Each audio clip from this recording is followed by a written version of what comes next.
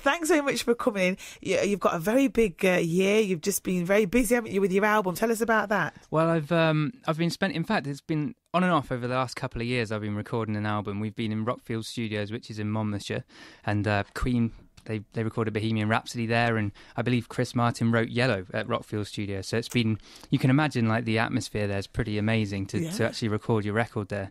So on and off, we've been in and out of the studio, and it's just about finished.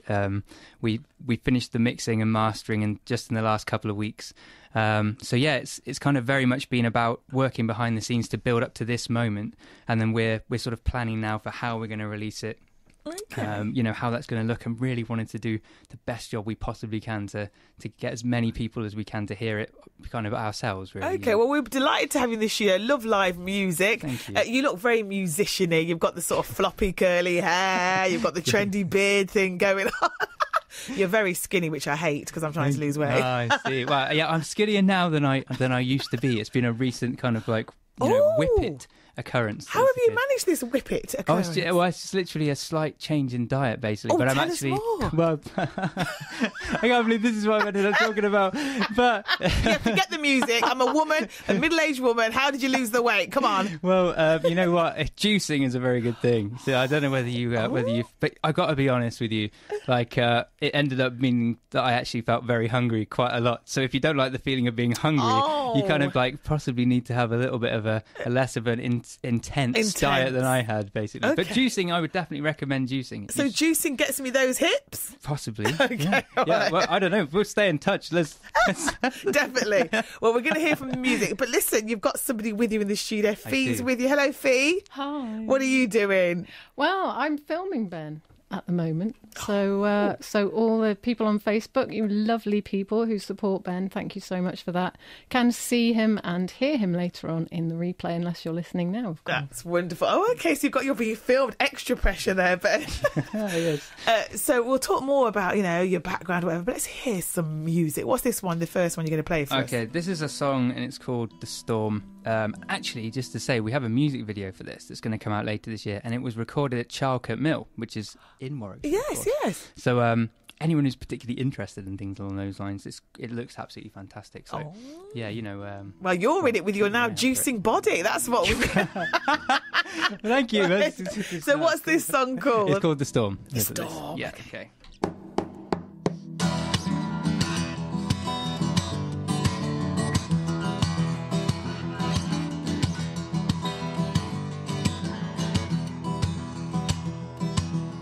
I watched the storm break its back from the shore, and I saw the sea swell as if she wanted to break my door.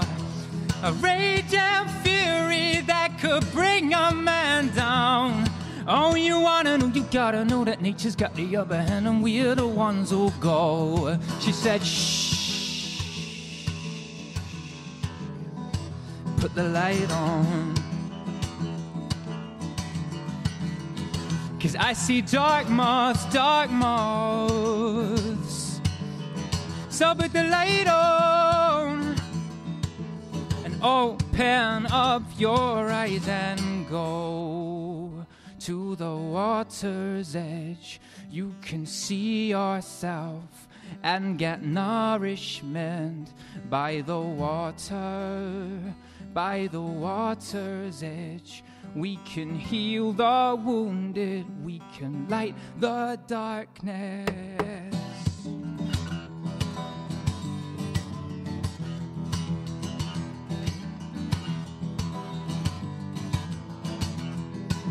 So I shut my eyes and heard the wind beat the walls, and I heard her crying as if a dark moth lay in her core. But her sheer power could blow those moths away. Oh, you wanna know, you gotta know that nature's got the upper hand, and she's the one who'll stay. She said, shh, shh, shh, shh, put the light on. 'Cause I see dark moths. So put the light on. Open up your eyes and go to the water's edge, you can see yourself and get nourishment from the water. By the water's edge, we can heal the wounded, we can light the darkness. By the water, by the water's edge, we can heal the wounded, we can light the darkness. Oh, so if you care, gotta tear it up, up, up. We gotta change, gotta tear it up, up, up. You wanna live like you wanna live, my love, and love like you wanna love, my love. And if you care, you'll tear it up, up, up. We gotta change and tear it up, up, up. You wanna live like you wanna live, my love, and love like you wanna love, my love. So put the light on. I see dark moths, dark moths. So put the light on and open up your eyes and go to the water's edge.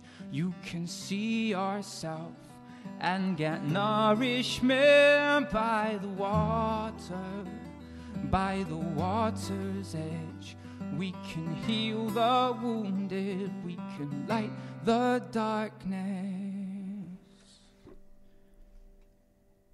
Fantastic. Oh, come on, Fee, put down that laptop and start clapping, girlfriend. That was fantastic. Thank you, Trish. No, I'm being. Oh my! Do you know? So we have to. You need to do a signature for me, an autograph, because I think you are going to go places. No, I need to get that sold on eBay when you're. Sorry, I'm not. I'm That's not what being everyone ruthless. says. No I'm one not wants being, to keep it. I'm awful. Sorry. That was captivating. Thank you. Wow, thank you very much. And do you know what? I mean, like I say, my other half, he thinks he's a musician, as he bless him. He tries. He's got a guitar, not as good as you. But that was incredible because you really move with the guitar. You don't just stand there and strum it. And what were you doing with the guitar? You kind of, obviously you were strumming it, but you were using a two-handed technique on the barrel of the strings. Tell me about that. Well, so I basically use my right hand and I hammer on a bass note, basically. So I either do a pull-off for a bass note or a hammer-on for a bass note. And then the other hand, at the same time, is basically doing hammer-ons and pull-offs to keep a melody going. So you basically have a kind of a... So it goes like this. So you're effectively playing two guitars in one. It's that kind of type of thing, yeah. It's incredible. We're going to have to make sure we get a copy of the video that we can put it up on our Facebook page. I mean, did you write that song? Yeah, that's my song. Yeah, I wrote that song. Actually, I travel to Scotland a lot, to the west coast of Scotland. I'm really inspired by things like nature and especially the west coast of Scotland. It's just an incredibly wild place. And... well, there was a very intense storm, basically. It was like 24 hours of mental weather. Yes. And actually, I was there with Fee, and she actually said to me, well, why don't you play the storm? And over time, that developed from that experience of being in that storm. Of watching the weather? Yeah. That was the inspiration initially, you know? I just wish I could write like that. It was absolutely brilliant. Thank you. So, is it a story of the storm? Is that what it... It had some romantic lyrics in there. It wasn't just all about raining weather. Yeah, no, it's right. Well, you know what? I find nature a really incredible way as like a metaphor for life, you know, and things you experience. And it almost felt like, for me, that storm, that weather was almost talking to me. You know, I think that's my own personal experience of it. But, you know, that was my interpretation of perhaps what it was saying. Because, Ben, so many artists now are just rocking it with their guitars. You've got Ed Sheeran, you know, all these, you know, what's the name of the other one? There's loads of artists. I'm not great on music, but every time I look on these X Factor shows or whatever, and indeed in the charts, you've all got your guitars. It's very trendy now to be a singer with a guitar. It does seem to be catching on. People do seem to be catching on. How long have you been playing? I've actually been playing for quite a lot of years now. I actually played... I was in a band about 10 years ago, and I played acoustic guitar in the band. Then I had a few years where I kind of stepped away from it, and it was more through life events, really, that I came back to picking up a guitar. it's one of those things that feels, synonymous with me. Does that make sense? Yeah, and is it better to be singing on your own now? All the spotlight's on you. You haven't got any band members to hide behind. There are kind of, there are benefits, and there are, there's great camaraderie being in a band, and it's an amazing sense singing on top of that sound. Yes. However, and there are people playing with me on my album, so I get to experience that. But yes, playing on your own, there's something really special about it, because you can take a set, I don't know, you can take it to real quiet, kind of really intimate low moments, and then you can really play something like The Storm and still lift and go for it. And also being a lead singer, obviously, you are the main singer. It's you've got to perform, and you were really performing there. Yes, you were singing The Storm, but you were really going with, you were one with your guitar, Ben. I definitely felt a merge, a music and man. Thank you. I'm pleased to hear. We're going to have some more from Ben Maggs, and we'll tell you how you can hear his music and maybe see him if you're in Stratford, because he's going to be performing there real soon. We'll have more from Ben in just a moment. We are BBC Coventry and Warwickshire. Oh, he's got everything, Ben Maggs. He's got the hips I want, he's got a trendy beard, and he can sing and play the guitar at the same time. So, Ben, it's a big weekend for you. Tell us about it. Well, this weekend I am going to be supporting the Christians in Stratford-upon-Avon at the Arts House. I don't know how many people know of the Christians, but they...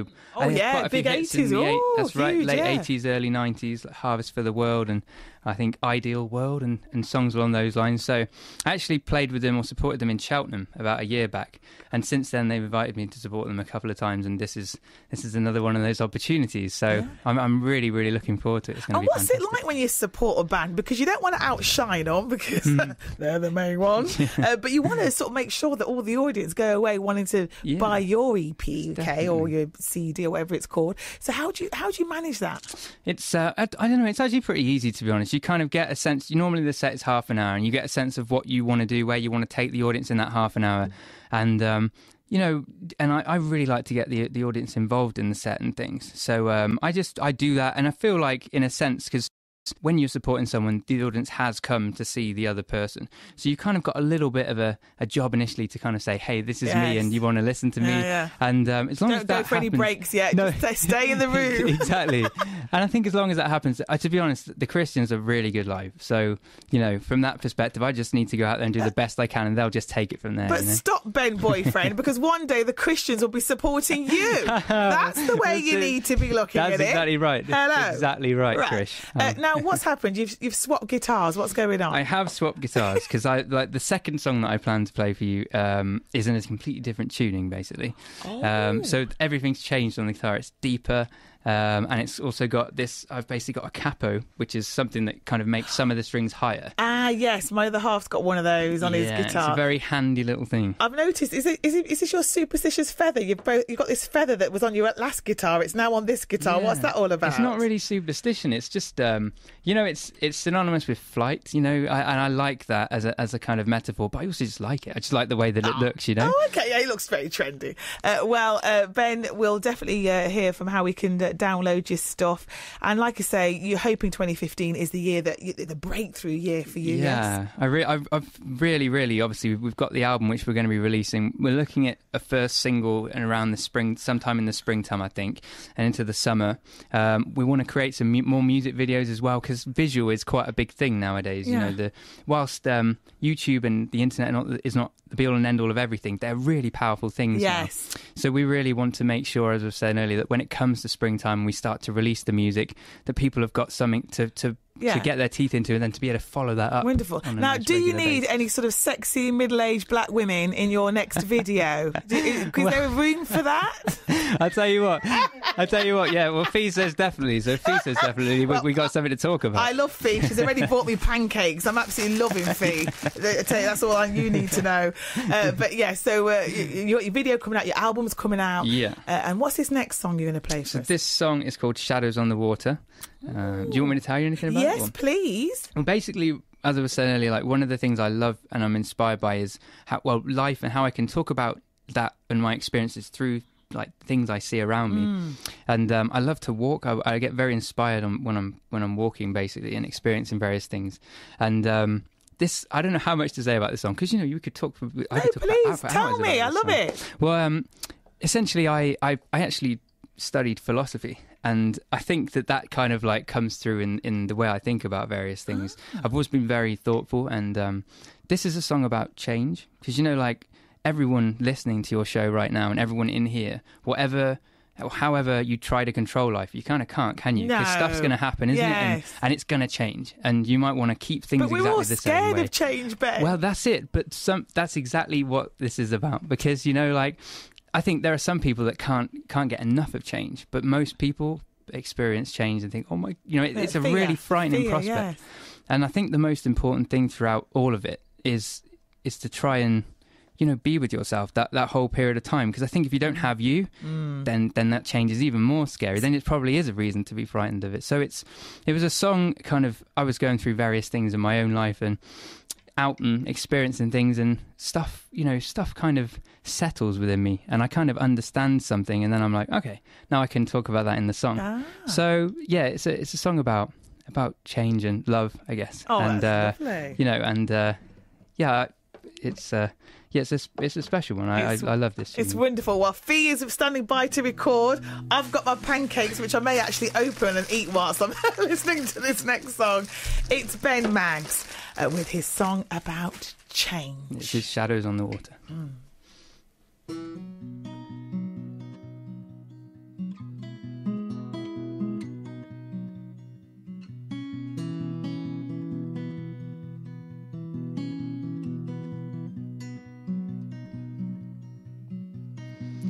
Cold is the ground that the rain falls on.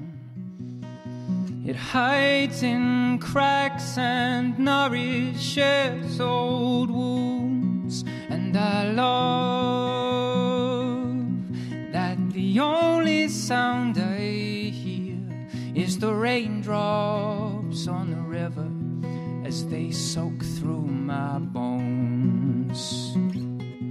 Shadows on the water, darkness on the lake, just to hold on to your faith.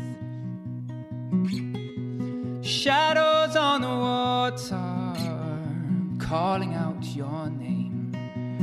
We are the people of the change.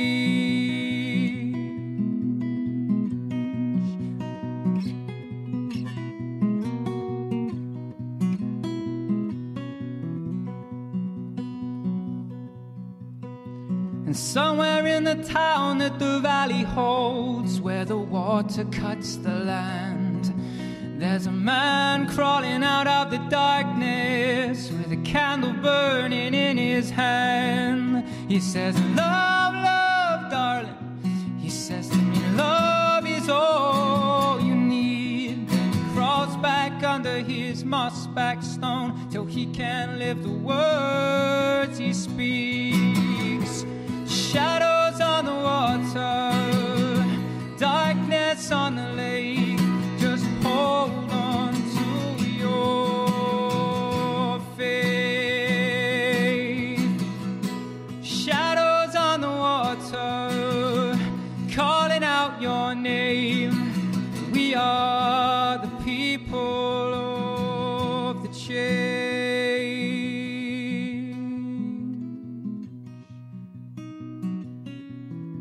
Oh, love, love, love. And so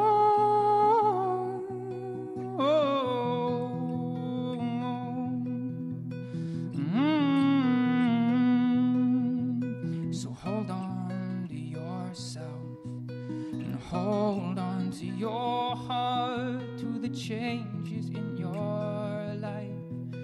I know it can feel hard, and hold on to yourself, and hold on to your heart, to the changes in your life, and don't be scared, and hold